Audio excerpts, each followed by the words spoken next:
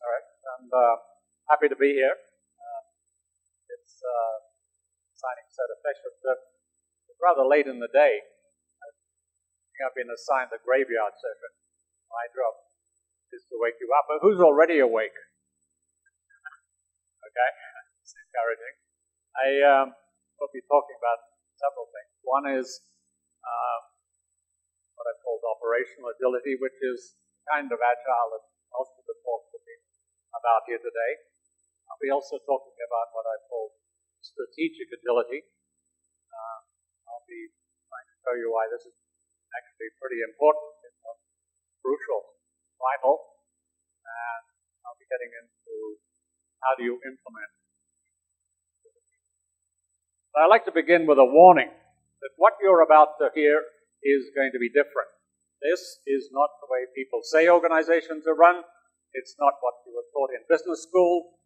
It's not what some of the presentations have been about today. And it may be disturbing because it may challenge some of the beliefs, some of the deep beliefs in the Agile community. And if it's too much stress, take a deep breath. It's not the end of the world, but it will be different. The thing is, when I wrote my 2010 book, Guide to Radical Management, I thought this Agile stuff is really amazing because it resolves a conundrum that in general management I've been struggling with for the last century. How do you get continuous innovation with disciplined execution? This was the solution to this fundamental problem. And I thought to myself, this is amazing. Most people in general management don't know about it, but when they do know about it, it will take over the world. And by 2020, I surmise, by 2020, Agile would be dominating the world. And when I wrote that book, the reaction of the Agile community was pretty enthusiastic. Yay, this is great.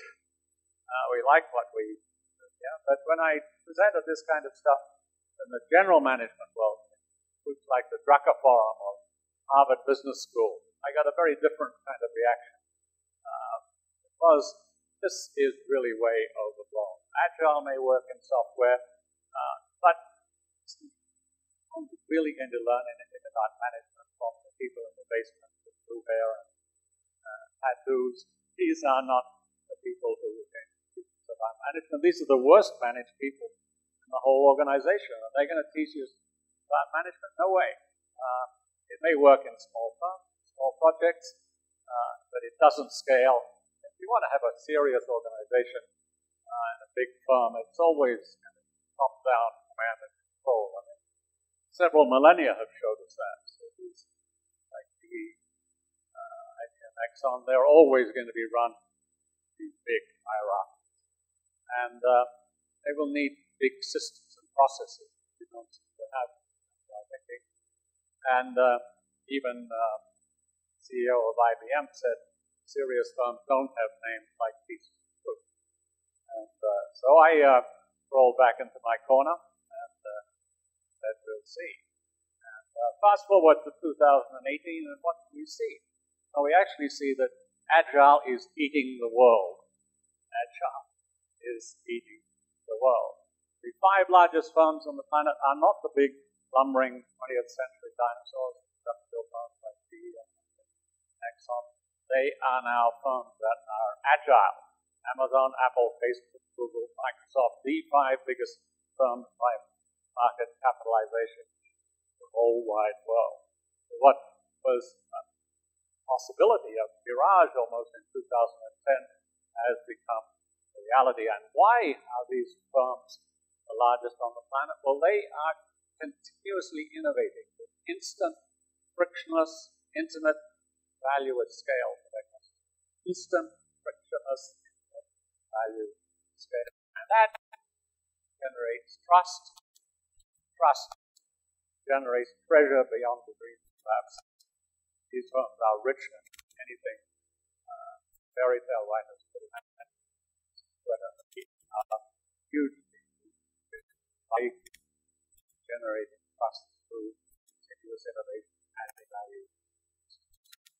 And other news, it read the latest issue of Business Review, which is kind of the Vatican of management.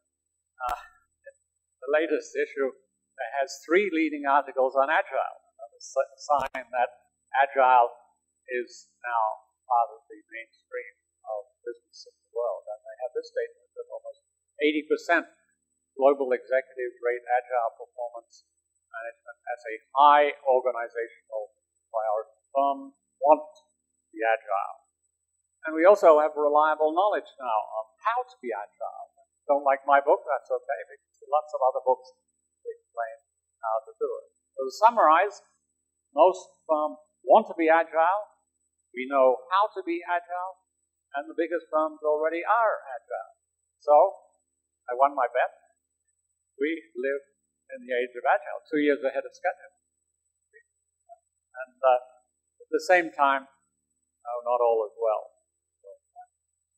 Although we have made these huge strides, huge progress, not all well. On the Business Review, it said firms want to be Agile, 80% want to be Agile, but talking with one of the founders of the movement, Jeff Sullivan, last week, his estimate is that less than 20% of the firms that say they are already Agile, less than 20% of those are implementing even the basics of Agile. So there's a lot of loose talk about what is actually going on, and there are a lot of false prophets, things that people ought to know better. Say things like this: Agile is about twice the work in half the time. Agile is about going faster. Those propositions are fundamentally false. It is about not twice the work in half the time. It's twice the value from half the work. Very, very different. It's not about going faster. It's about delivering value faster to customers. Very fundamentally. And a lot of, promising Agile initiatives closed down by management. Featured some of them in the Agile Alliance webinars. General Electric has celebrated example just the last few months, where they've been putting massive effort into the startup, and whole thing has been closed down. Effort. And we also see that the language of Agile is quite chaotic. See things like this. When general managers see this image or encounter this language, they throw up their hands and say, look, when you people get serious, when you people have to act together, I will not say this chaotic terminology that's reverberating around. And what is really going on in Agile? Is it dominating the planet, or is it something that is just a sideshow? 2 weeks ago, I started to find out. And I helped create the learning consortium group implementing Agile and interested in learning from each other about what works and what doesn't work. A very sheltered, confidential environment so that they can share their flaws and no one speaks to the other people. Everyone is laying this stuff on the table so we could see what's going on, what's working, what isn't working.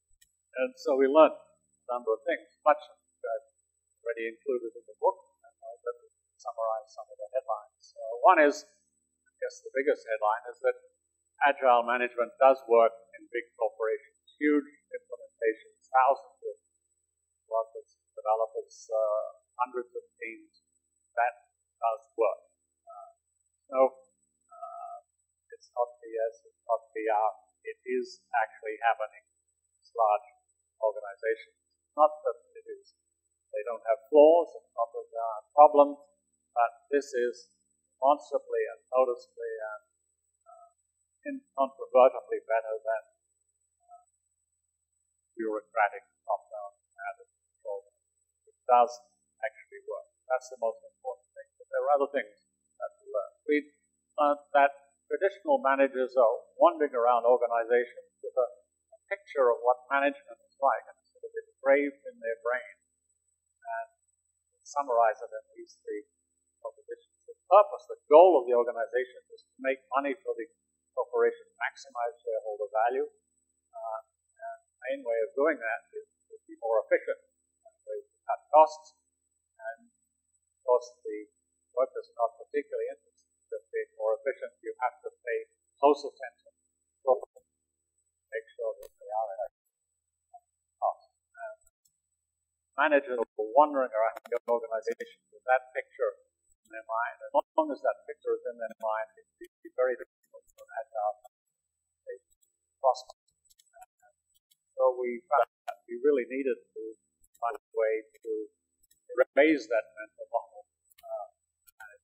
around the organization, put in place a new image of what it is to manage, what is the very nature of management.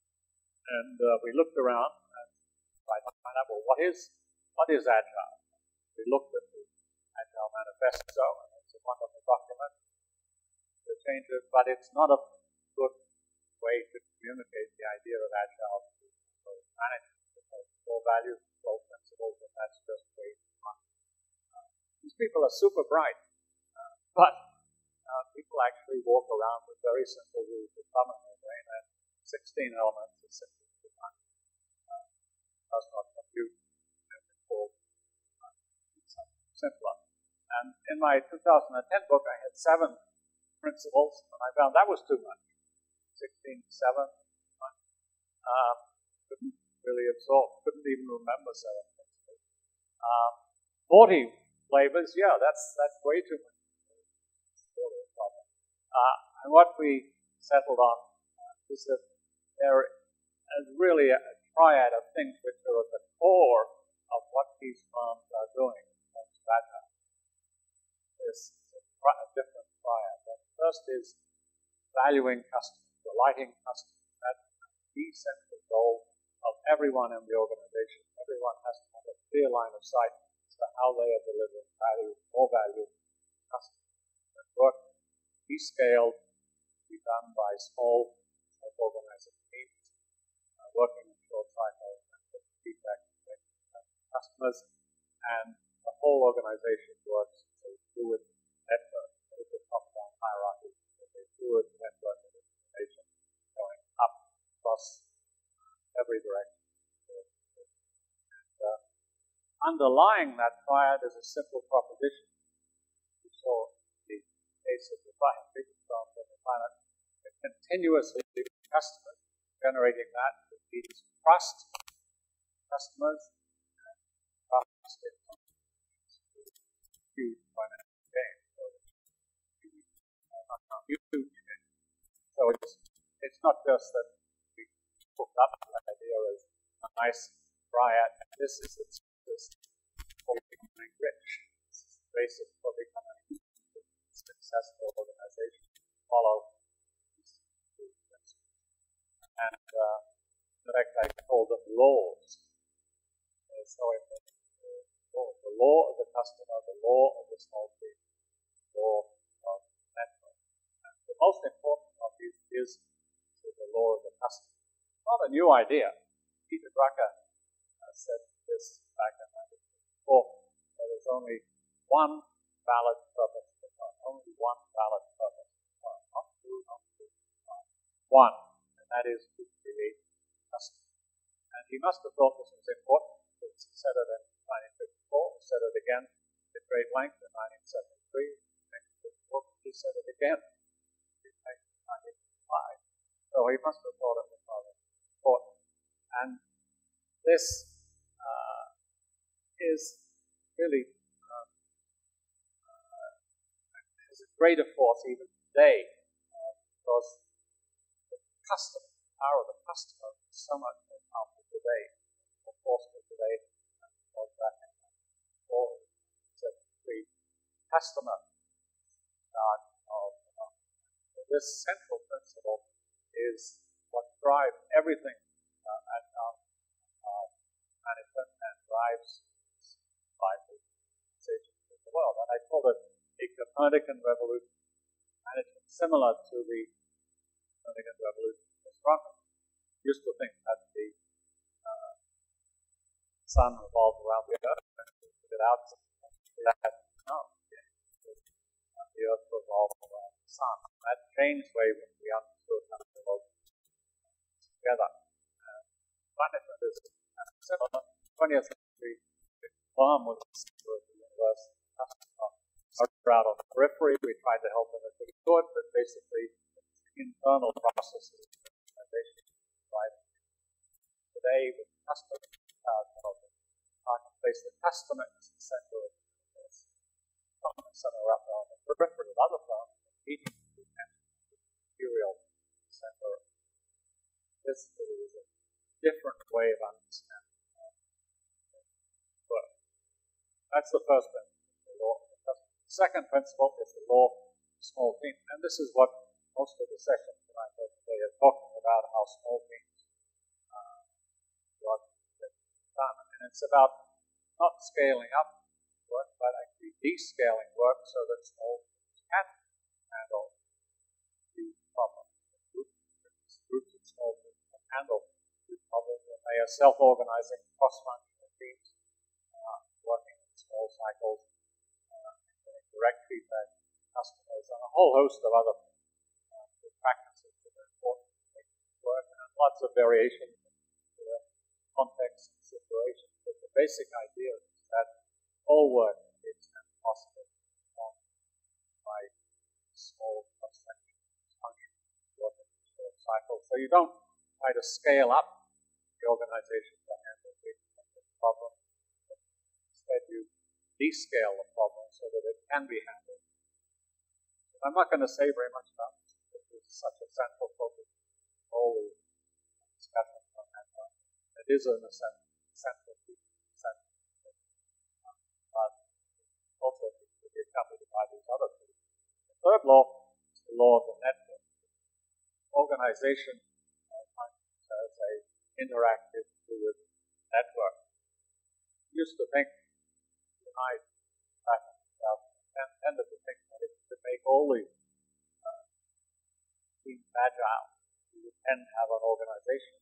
And found out that that really wasn't the case. That you had to do something more to make the organization agile. You had to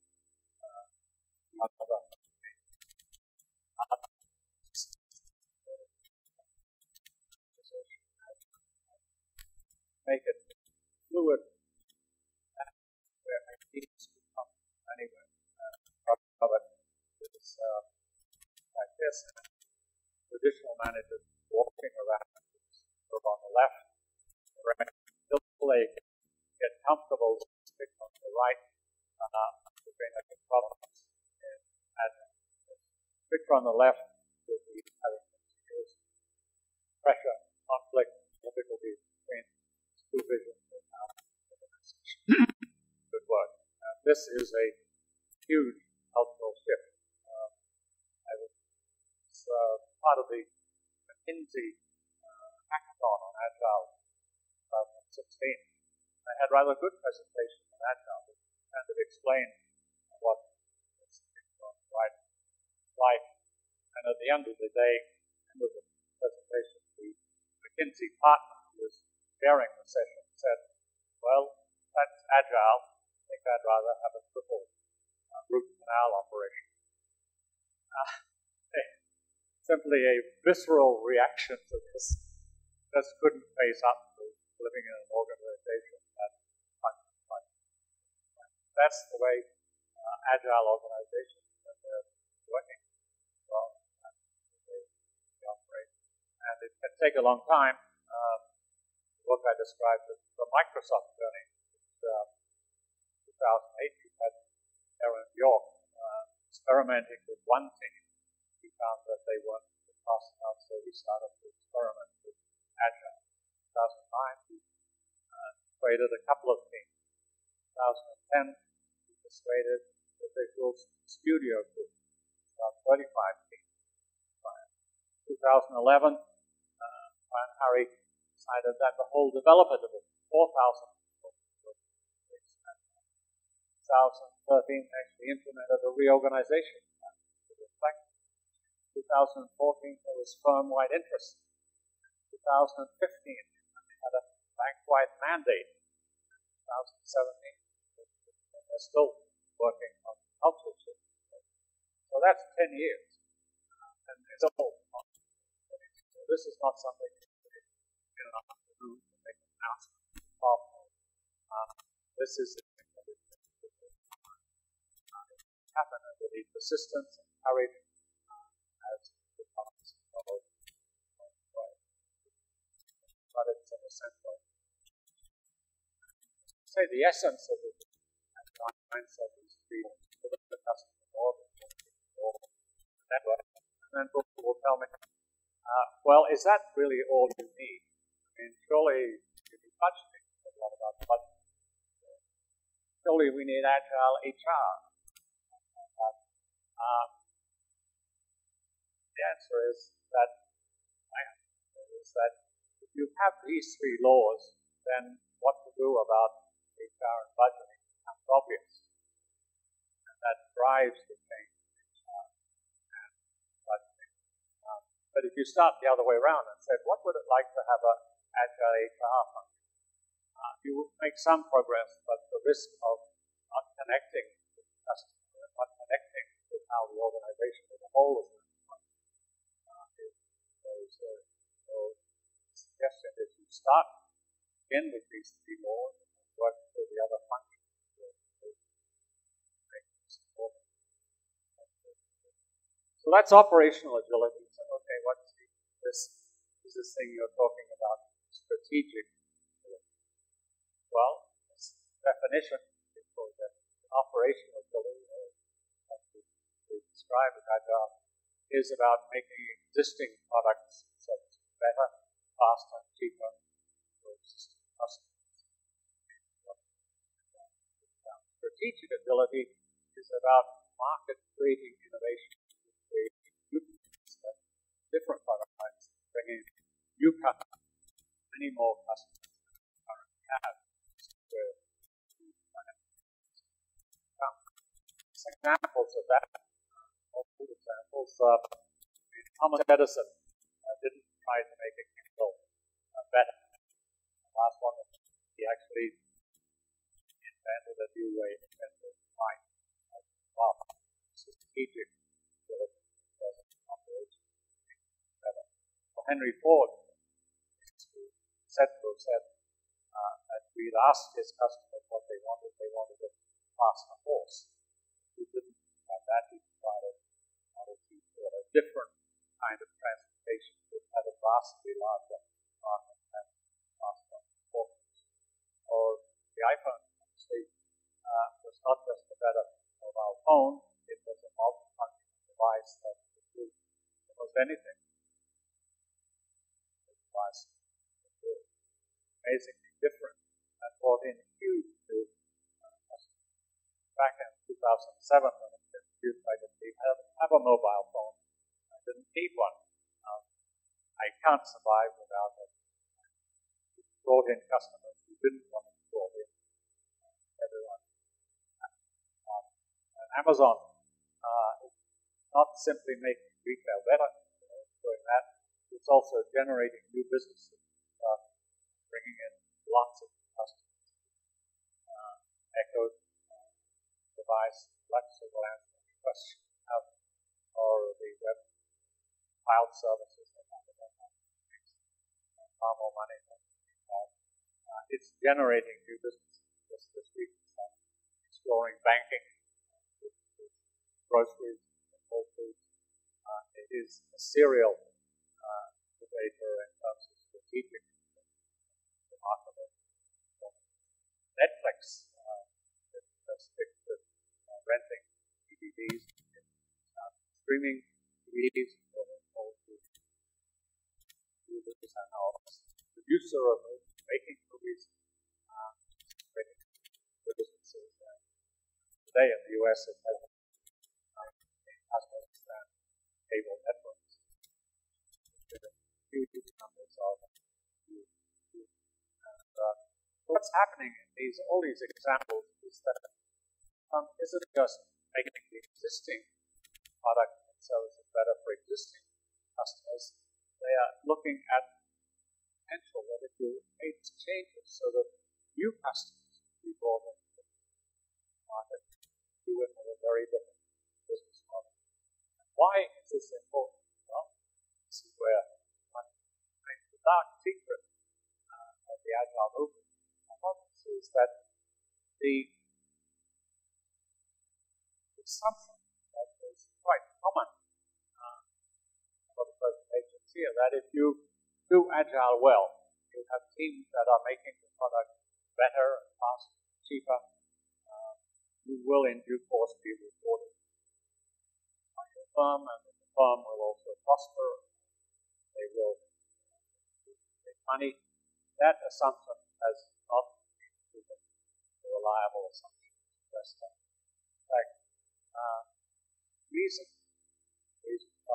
that we in a world of much greater, more intense competition, and a world where the customer has greater power and is able to insist on improvements in products and services at no cost. Insist on getting product at lower cost. So you are busy spending money making the product better and faster, and there's the customer paying less for it. How are you going to make money? This being a disappointment.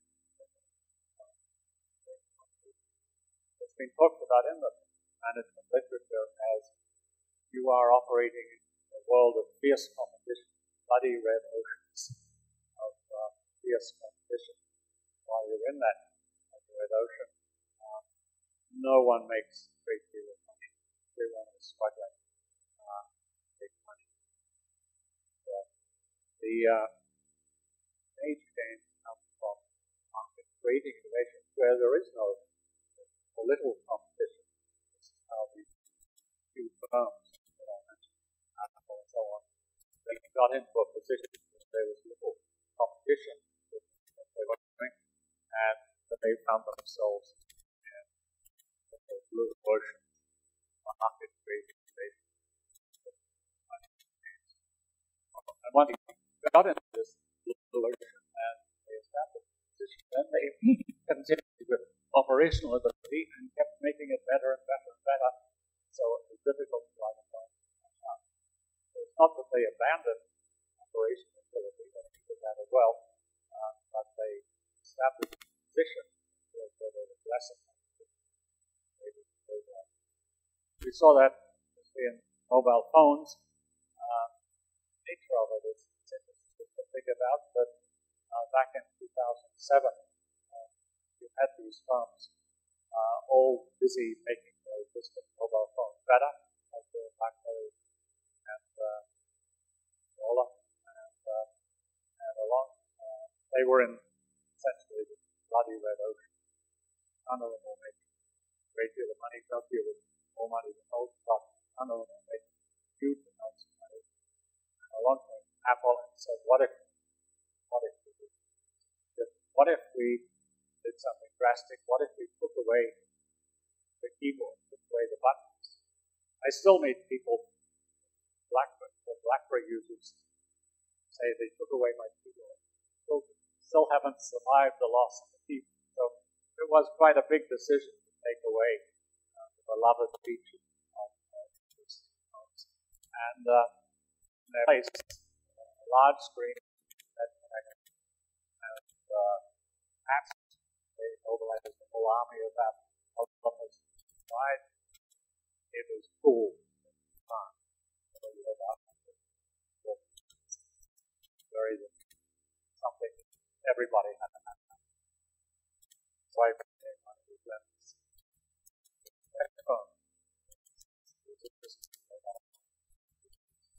And this leads on to present class, which is a month or so ago, with Apple was the most valuable phone on the planet, but now Amazon is them and the second one. But it's certainly vast, more than any history before. And what does strategic ability, why does it need specific attention? Well, the reason is that simply carrying on in a agile fashion is unlikely to lead to this breakthrough that we're talking about. Because these four reasons, that teams and firms, they obviously tend to focus on customers who are in the mix and telling them this needs fixing, that needs changing, better this, that. They tend to focus on existing customers that never tell the firm what something different might. So the focus tends to be turned away from, and in particular, they resist dropping features, dropping the BlackBerry keyboard. That is a very difficult decision in a sense to say we're going to take away the feature that customers love the most. If you're in a firm and you're making that decision, think about your career. Are you going to be the person that builds this whole taking away the most part? And you often find that if you're creating a strategic application, you are cannibalizing your existing product. The iPhone obviously cannibalized the iPhone, and it was a difficult decision within Apple to actually make that decision. Steve Jobs resisted for a long time the idea of putting a music player on the iPhone because it would cannibalize the market. He was eventually persuaded that the gains from having music on the iPhone would vastly outweigh and not cannibalizing music. That is a difficult decision to make, and the changes sometimes require very significant investment. So you're down at the valve of the organization, or even in the middle of the organization, it may be difficult to mobilize the management commitment to something that may look risky. It's difficult, right? They end careers because those kind of decisions, bureaucracy, sometimes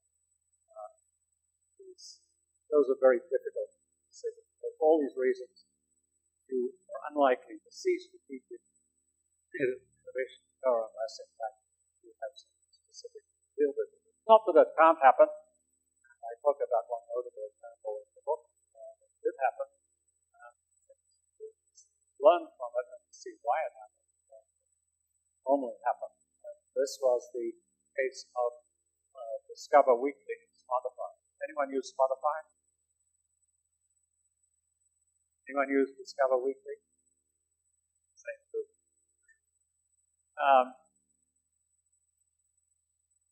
Right. It's a music streaming service which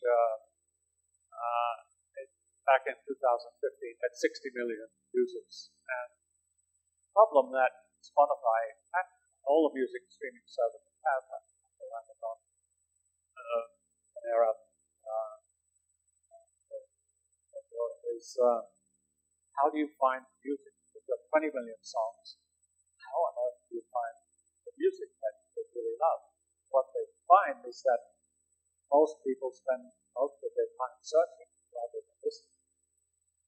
So this was a basic problem that all the streaming services had. And they put a lot of effort into trying to find a solution, trying to make search easy for people to be able to find the music that they would love. And in fact, Spotify, the top management, had committed 100 staff to work on improving search so that people would find music. And there was one team, though, group of 4 people who had a different idea. Spotify was an organization with courage, hackathon. They came up with the idea, well, why don't we put playlists, why don't we develop a playlist which would be based on users' tastes, and it would draw on these 20 million songs, and we would have that playlist to the users' group of playlists each week. And the top management heard this. The reaction was, well, it will never work. But story in organizations. Story, but in Spotify, they are organized with experiments. They do experiments, and here the group got together and formed a routine for it, and they actually put it together. They benefited from the fact that the Spotify had invested a great deal in machine learning, artificial intelligence. It had also invested a huge amount in classifying these 20 million songs. So it wasn't a huge deal. It wasn't a huge deal to connect the user's tastes with these 20 million songs and algorithms that every week would generate a new set of songs that the user might like. Of course, it was a huge gamble as to whether this would actually work. But what they did, they tried it out in staff of Spotify. There was no announcement that they, without telling anyone, the users, Spotify users, users of Spotify had suddenly found in their Spotify playlist a playlist called Discovery. So this wow, where did these songs come from? Music. I found my latest favorite song. Spotify started talking amongst themselves, so they brought it out. So they were able to persuade them. And why don't we try this out on 1% of Spotify's users? And we got the same reaction. Well, every week they got better songs. And so they tried to roll it out to the whole 60 million users, 21 languages, 15 time zones, and it's explosive. It's not just a gadget, it's a feature of the countries where they mandated it, or whatever. I want to discover weekly. Just discover weekly. They will look at the name. They realize that something in the and so on. So it led to this massive expansion of these two processes. There are other things that did involve that huge driver. So they are going public over this of this. Now that happened with this organization in large part because the organization development was Agile. There was goal on delivering value to customers. We were all obsessed with getting a better experience for customers. We were working in small teams, and the organization worked as a network. So any idea could come from anywhere. So it can happen. That the ability of team the organization. But I've been looking around and trying to find that this really is the only good example that I've been find. So I know of more examples. In general, you are going to need a different approach to make it happen systematically. I've called an innovation playbook. This is not something I invented, it's something that was developed by Kurt Carlson, who was the CEO of the SRI International, which is the Silicon Valley group around for about 50 years. But when he took over in 1998, it was bankrupt, and his government was trying to rescue it from bankruptcy. He was CEO for 16 years, and he generated a whole slew of strategic innovation, business creating innovations. Most famous of them is Siri, the system on the iPhone. This is something that they developed. One of them what Kurt did describe a book in some detail. When he took over, he had about 18 value propositions. Methodology basically emphasize that these terms are used playbook. It's simple enough to remember what it is that we're looking for. We're looking for the need of the customer. We're looking for the approach that you are taking to this environment, whatever you're providing for the and you have the benefits that will be generated as you as the future. And having those four elements are the crucial pieces to understand what will lead to real. So the first step is to get clear on what is the unmet need, how large is it. So if you take the Spotify Discover Weekly, the need was all of the 60 million users were facing this problem of having difficulty finding favorite songs, finding new songs. The need was large, the 60 million, we all had this need. So it was a very large need. And the approach needed to find a unique approach. The unique approach was to generate a playlist for each user, personal. Personal for each user, specifically crafted their background and their taste in music based on the previous use of based on their reaction to the song that they're after. So find you start to get it. So we list and you listen to some times of songs and not others, then you get more and more of the song that a unique approach to solving the problem. And the benefits, what are the benefits to the customer, for the producer, in the case of Spotify, it was hugely increased and the enthusiasm about Spotify. I actually started to use Spotify when my daughter started to tell me about this amazing performance ability. What was that? Actually, I was dragging into Spotify. So it generated this enthusiasm that led them. They didn't weren't paid for doing it, but it led to this huge Spotify. And for the customers, they are thrilled. Thrilled by each week I get a whole set of new songs. Almost every week. So, wow. Thanks. So it has huge benefits for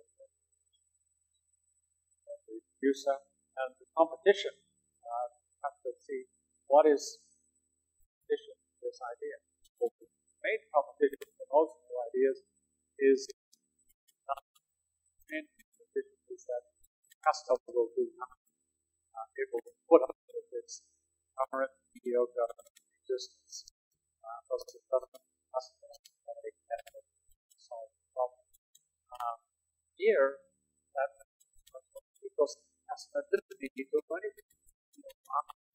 The playlist was opened up. It's Spotify and there it was.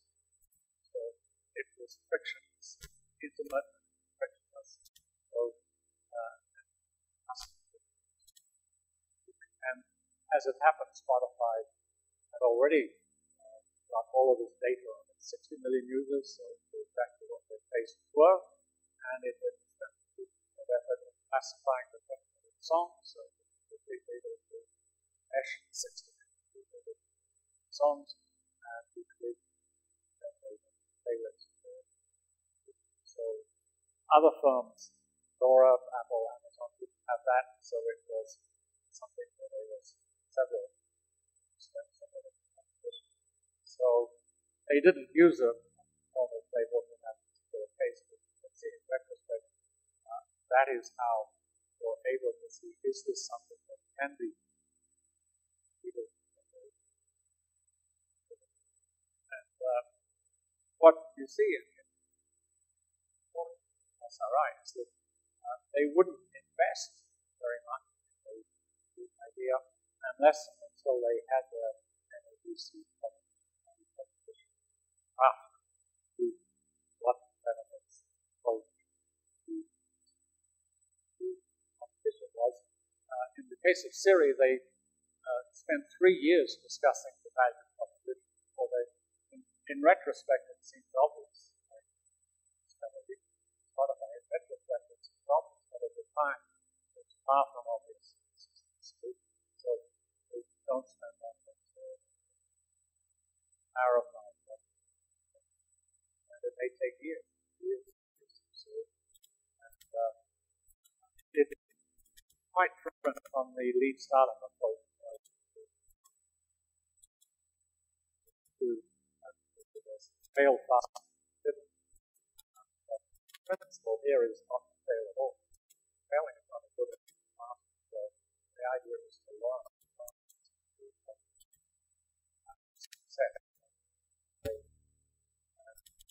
Tomorrow we'll go into how this is, how you use it to generate information. So operational agility, this is not a bad thing, it's a sensible thing, it's surviving. But if you really want to thrive, you want to make it faster, you need to be bigger. So it's summarized in the book, the goals of Agile, how you create a culture supporting that, each ability, and the headwinds haven't spoken at all. And I know that the headwinds are very real, very important to understand. It's helpful for you. It's like we live in the age of Agile, 2 years ahead of schedule. I do believe that there's still quite a lot of dinosaurs out there, and they will not survive unless they but in the meantime they can cause a lot of trouble to us who are living. Thanks very much. Be happy to take a question. Questions?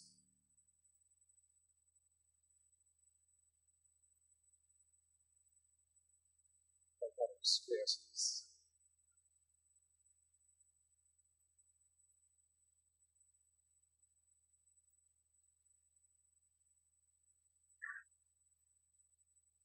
Yeah, hi Steve.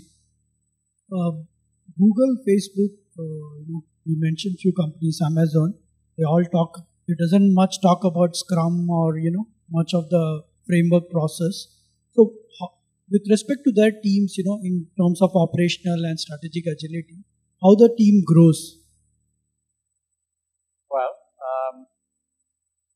I agree that of those 5,